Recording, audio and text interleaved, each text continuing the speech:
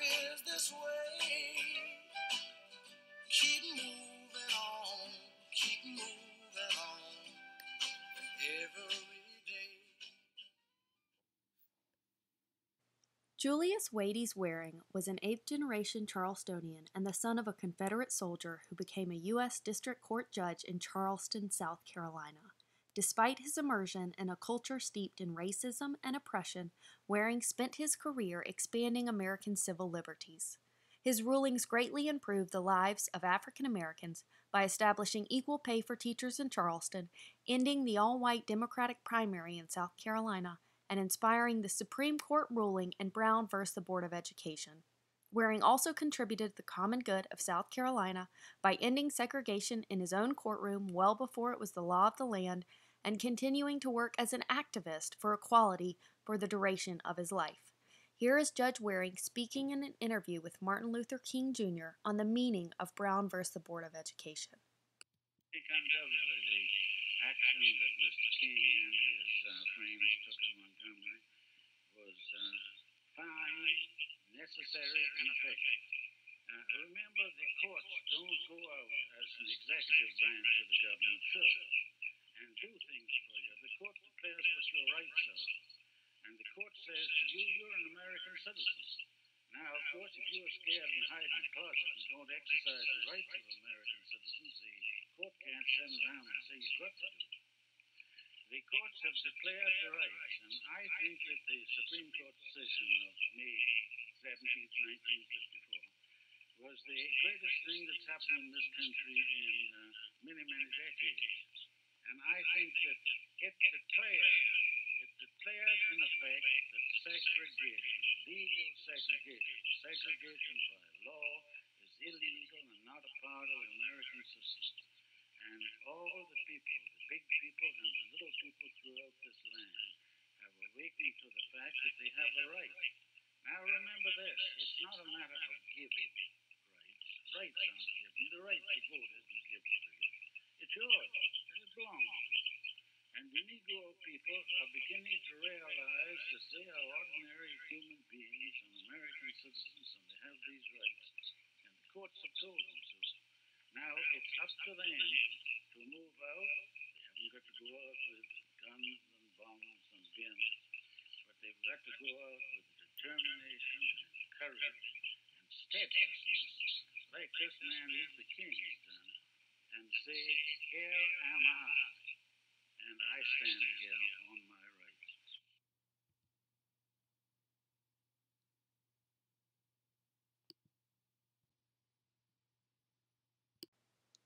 In 1943, Judge Waring heard one of his first civil rights cases. Thurgood Marshall, a young lawyer for the NAACP, brought forth the case of Viola Duvall, an African-American schoolteacher in Charleston. Though Duvall had earned the highest teaching certificate possible and was the best-paid educator among her African-American cohort, she earned just $645 a year, while the lowest-paid white teacher earned $1,100 a year. Marshall would later say, "When I took the teacher's salary case, I regarded Judge Waring as just another Southern jurist who would give me the usual head whipping before I went along to the Circuit Court of Appeals. It turned out to be the only case I ever tried with my mouth hanging open half of the time." Judge Waring stated that the 14th Amendment was still in the Constitution and that it still prevailed for all citizens in his court. Waring found in favor of Duvall and demanded equal pay for equal qualifications, regardless of race. Judge Waring then heard the case of George Elmore, a black man who was denied his constitutional right to vote in the South Carolina Democratic primary. In his ruling that ended the all-white Democratic primary, Waring stated that all citizens of this state and country are entitled to cast a free and untrammeled ballot. This was an uncommon and unpopular opinion for a white South Carolinian in 1947.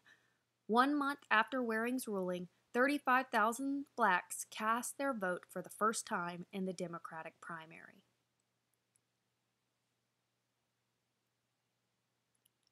Judge Waring's largest impact on the expansion of civil liberties came from his dissent on the Briggs v. Elliott ruling in 1952.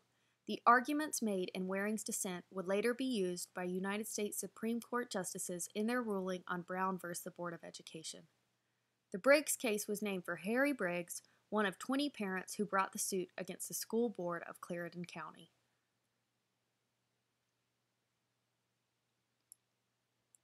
Separate but equal was failing black families across the nation, but nowhere more so than in South Carolina.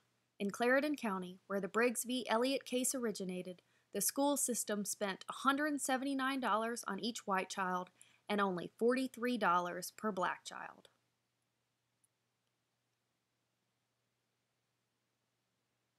In the case, Thurgood Marshall, a lawyer for the NAACP, originally only asked the county to provide school buses for the black students, just as they did for the white students.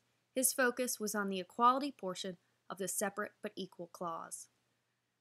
However, Judge Waring told the lawyer he was aiming too low. As long as you have separate, Waring said, you will never have equality.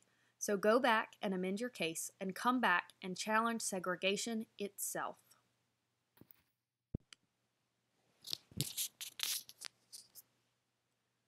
The three-judge panel that heard Briggs v. Elliott denied the plaintiff's request to abolish school segregation. Instead, they ordered the school board to begin equalization of the schools. In a lone dissenting opinion, Judge Julius Waring adamantly opposed segregation in public education. His lengthy and well-argued dissent would be used by the Supreme Court in Brown v. the Board of Education 4 years later. Although Waring was outvoted in Briggs v. Elliott, he understood that the ruling of any three-judge panel was automatically appealed to the U.S. Supreme Court. In his maneuvering of the case, Waring put the issue of segregation on the docket of the country's highest court. 4 years after Briggs v. Elliott, the U.S. Supreme Court ruled against segregation in Brown v. the Board of Education. We conclude, they said, that in the field of public education, the doctrine of separate but equal has no place. Separate educational facilities are inherently unequal. This phrase sounds strikingly similar to Waring's statement that segregation is per se inequality.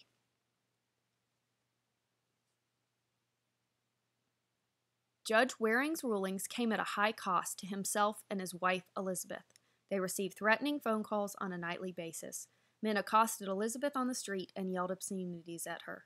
Charleston politicians petitioned for Waring's impeachment.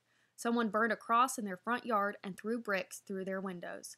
And in 1950, the South Carolina General Assembly passed a joint resolution to remove the Warings from the state and erect a plaque to the couple in the mule barn at Clemson College.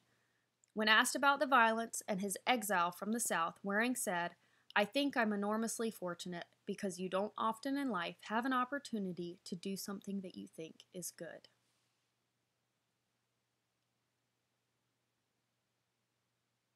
Some might argue that Judge Waring's rulings pushed South Carolina and the rest of the nation too far, too fast. After his rulings and the Brown v. Board decision, there was a resurgence of the Ku Klux Klan across the South and a steep increase in violence and racial vitriol towards blacks. However, many across the South were in support of Judge Waring's rulings, even if they would not voice that support. He received many letters from South Carolinians, white and black, telling him to keep fighting. Waring knew that there was a great silent South out there and that the loudest voices weren't necessarily the best voices in the South. And I think there are many of the people in the South, and I saw many of them. My experience was that officially I was quite heated and condemned because I'd expressed my views, what I thought the laws of the land were. And I got a lot of telephone messages and anonymous letters saying they agreed with me, but they couldn't tell me why or how or who they were. Waring served as the voice of so many who could not or would not speak out. In a letter, journalist Carl Rowan told Waring that the cause you fight is that of every Negro, every American, every human being.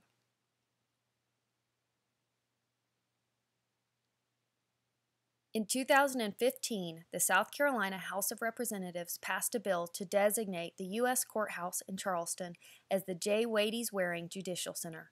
Attorney General Eric Holder spoke at the dedication. From striking down a white-only state primary proposing the proper vehicle for Thurgood Marshall to put the central question of Briggs to the test, Judge Waring decisively advanced the cause of equal rights.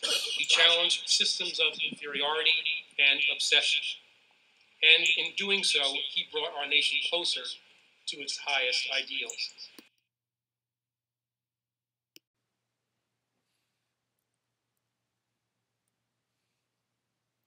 Judge Waring died in New York City in 1968. His last request was to be buried in the Magnolia Cemetery in Charleston. A local newspaper said the following in closing its article on Judge Waring. Waring is not a household name today, but some people have never forgotten his work. When the hearse carrying the judge passed through the gates of Magnolia Cemetery, 200 black residents fell in line behind it and walked Waring to his grave. Amen. Amen. Amen.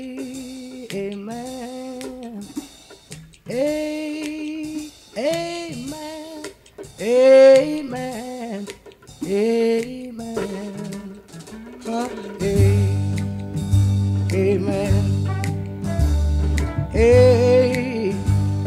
Amen.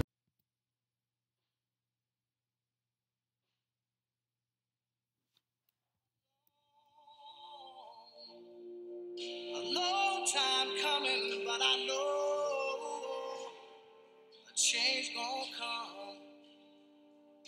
Oh, yes, it will. It's been too hard living, but I'm afraid to die. I don't know what's up there.